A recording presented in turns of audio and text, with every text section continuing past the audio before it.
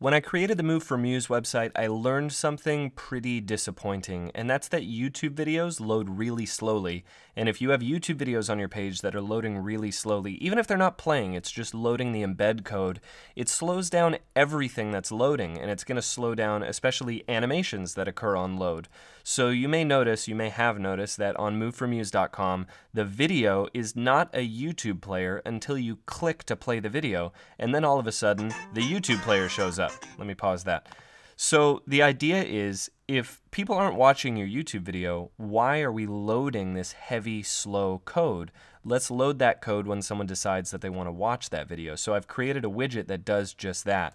And if I head back to Muse, it's called the Lightning YouTube Embedder, and you can go grab this from museresources.com. It's just a free download you can grab.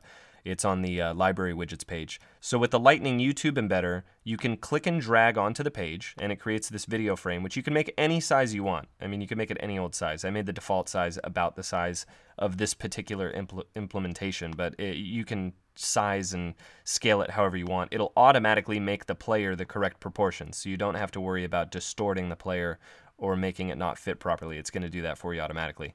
So once you've got this placed here, you can click on the little flyout handle here, and you choose your YouTube video ID. That YouTube video ID is at the end of the YouTube link. So if you're on YouTube looking at a YouTube video, which we can do, let me go to YouTube real quick. And when you're on YouTube and you pull up a video, let's pull up this McLaren F1 in the rain video.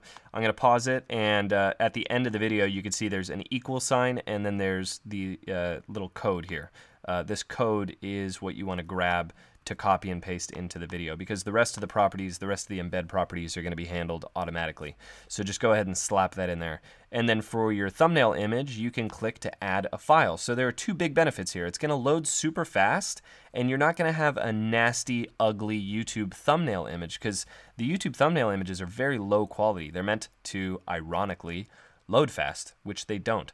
So I'm going to go ahead and choose my Move thumbnail here, and it's going to automatically scale to fill this entire box. And no matter what size the box is, the image is going to scale to fill it, or it's actually going to scale to fill the video frame size on the inside, so you don't have to worry about things getting weird with that image. The player and the image size are going to complement one another at the same size, the appropriate size, which is the video size. So when I preview this in the browser, it's going to load very quickly because it doesn't have to wait for YouTube in this case. When the page loads, it just loads that image, which is practically instantaneous, and then when you click to play it, it's going to swap it out for the YouTube embed code, which at that point is also pretty quick because it's not competing with everything else that's loading. Everything else is already done loading by the time you go to click and play the video, so it gets the dedicated bandwidth of your internet connection, and the browser is not overwhelmed with loading various JavaScript files, so it's just going to poof, show up real quick. And if you have a bunch of videos on your page, this is going to save a ton of load time. This is just one video. If you have a bunch of them, it compounds and it becomes lightning fast by comparison. And I think it's going to save you guys a lot of load time, and it's going to give you the quality that you need from your thumbnail images, and you don't have to worry about what the thumbnail image looks like on YouTube, which usually isn't very good. So again, just head over to museresources.com. It's a free download. It's really one of the coolest widgets that I've made lately.